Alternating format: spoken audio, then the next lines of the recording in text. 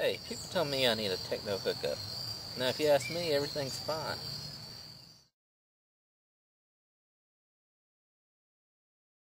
Now, this setup might disturb some of you techno people out there, but hey, we keep our caller ID separate from our phone because it just makes more sense that way.